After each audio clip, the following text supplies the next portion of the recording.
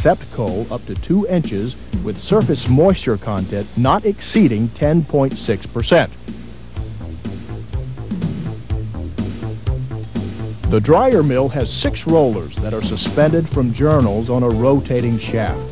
The rollers are forced against the bowl ring in the mill housing by centrifugal force.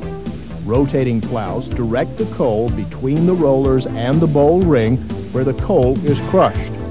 The coal in the dryer mill is fluidized and dried by the incoming hot drying gas from the recycle gas heaters. Airborne coal particles circulate inside the mill housing. The Spinner Separator controls the amount of coal flowing through the process. The main induced draft fans, or ID fans, create the draft necessary to transport the coal to the cyclone separators. Heavier coal falls back into the dryer mill. The pulverizer cross-section shown here has a large access door through which journal assemblies are easily removed for yearly maintenance. Shown here are 6 DF52 pulverizers under construction at the Williams Bonne Terre plant in Missouri. Okay, bring it around so that we can see the lubrication system. Unlike bowl mills, the Williams DF mills have no springs. Crushing force is derived by centrifugal force. The journals are free to roll over uncrushables.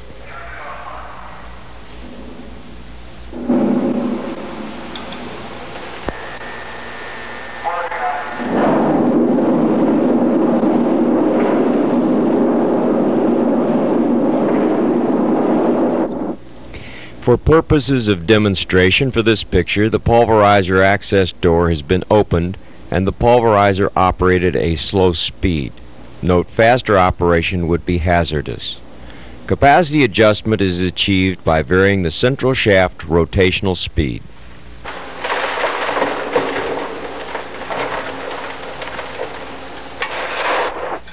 Each Williams DF mill is equipped with a tramp metal throwout chute.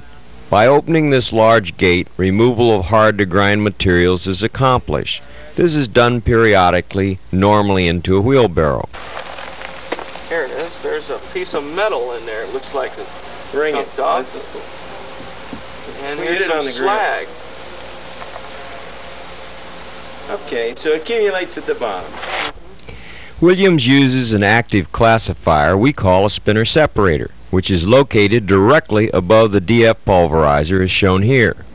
Because of the dynamic classifier design, sieve analysis of the pulverized coal remains at 95% minus 250 mesh at high or low loads.